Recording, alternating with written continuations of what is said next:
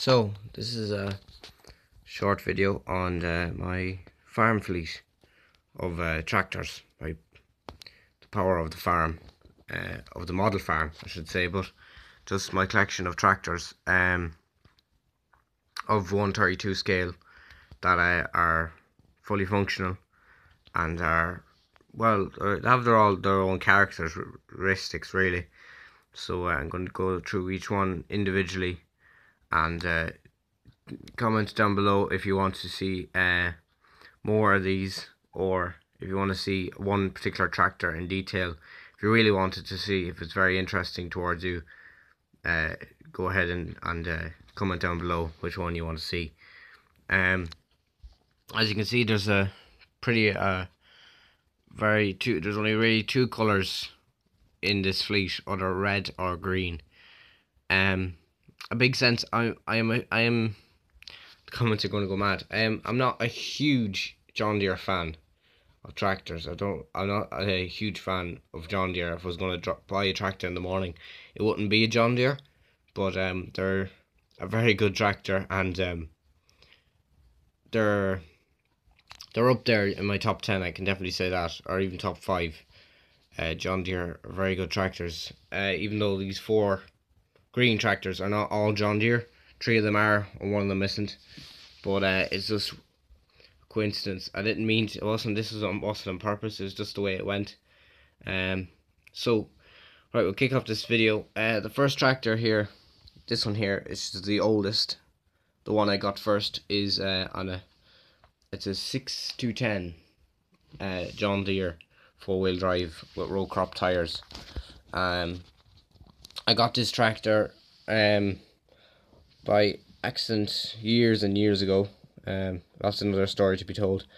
But what condition you see it in now is what condition I got back in the day. It was in this condition. No front loader, no front bucket or loader attachment, and I'll just detach this plough. It's the only real piece of equipment that really works so well on this tractor by accident. Right, you can see the back here, it is very damaged. Let's just get this to focus.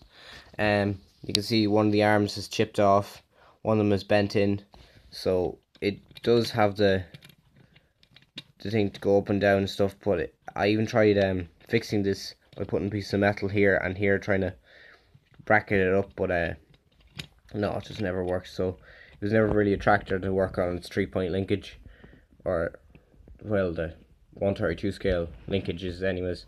And then it has 2 different trailer attachments, which was the original one, which was just a hoop, which is very rare on tractors these days. Most of them have just the pick pitch. But yeah, that's the John Deere 6210, and I've done a couple of modifications over the years. The grill had completely gone, and it was just all white from where the sticker was. So what I done was I put some masking tape and painted in the lights, and saved the brand, or the brand. You can see here. Even looking at it now, it looks worse than it is. Get to focus.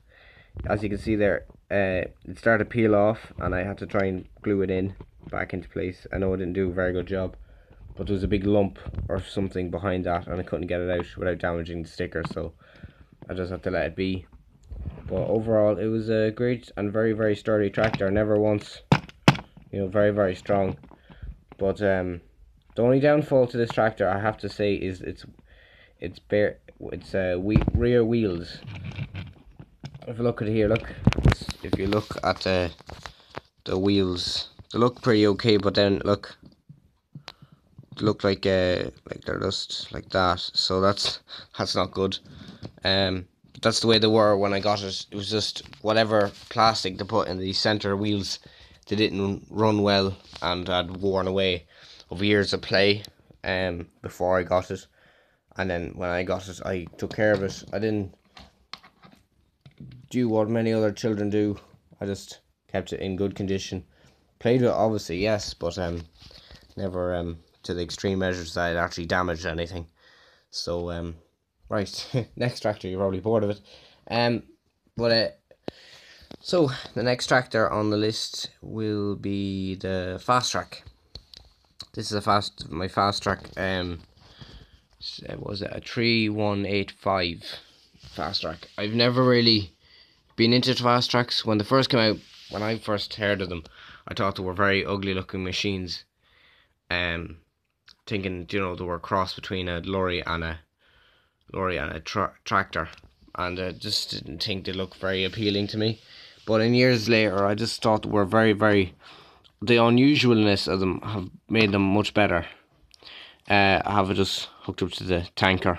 It's a very good machine. It doesn't have any 3-point linkage. It only has the humble hitch, and it can only be hooked to a limited amount of trailers as well. Another thing is, I've done a lot of customizations on this. The first customization when I got back into the farming and modelling kind of thing was actually putting this exhaust on it. As you can see, it really does stick out. It was supposed to be a straight pipe. I seen some earlier ones with this type of exhaust. The exhaust on this originally, I don't think there was actually an original exhaust. I didn't break it off. I left it at a friend's house, and when I came back, I was like, "Where's my JCB and where's my Fastrac?" And then when I found it, he had done a lot of damage to it. Not that he did on purpose, it was just very rough play. The exhaust must have snapped. I don't know where it would have attached, but originally the exhaust on these went up the side and out like there. They looked well, and they were black, but they were very dull, and I just wanted something different, so I cut out this bar, painted it silver, and glued it in. The glue didn't really work well, but it's very strong. It's good and strong. I'm going to add lights and a front weight to this to make a bit more detail on it. In fairness, I've highlighted the lights in silver too, and the wipers and this front bar. It really looks well, even through the camera. There was original pieces coming out here where the lights were, but they all were snapped off at my friends. So that's the thing when you're bringing, if you're I recommend when make sure you know what machines you're bringing to your friend's house and not leaving them there. In fairness, well, it could be a good friend, and he wouldn't break your machine, but I don't blame him. We were only small at the time, but I wasn't too pleased when I got it back. But I was happy to get it back, I can tell you that. He had the exact same model as this, but much rougher, and I knew right away it was mine. So yeah. So I'm doing all these tractors in chronological order. So the next tractor here is a Massey Ferguson. Well, I don't know what Massey Ferguson is. You can tell me down in the comments.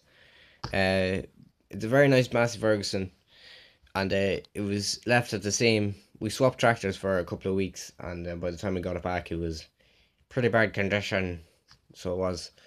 It ended up being disassembled for many a year, and it was only recently when I got it back together that I ended up fixing it. It had a front loader, as you can see, the loader brackets. Had to cut the loader off because he damaged the loader that much. The hydraulic rams just were solid on it, just would not move, and eventually snapped and would look really bad. So I cut them off, as you can see. Not the most best thing to do, but if they were fixable, I would have done something, but they weren't. I'd lost the front grille of it in the years it was disassembled, so I recasted one out of glue and repainted it and stuff. Then put its front 3-point linkage on it, and just a set of chains there, just for a bit of detail. Some more on the back of it. Right. So the next tractor would be this unusual tractor here. It's an off-brand tractor. I wouldn't know. It's just a metal work, I think it is, that make these tractors. They're very, very sturdy machine, in fairness, and for their prices, they're pretty good too, for what you get, really. I've been doing a bit of modifications to this one, but then I was going to put a new hitch on it off this other machine I had, this spare tractor, but I ended up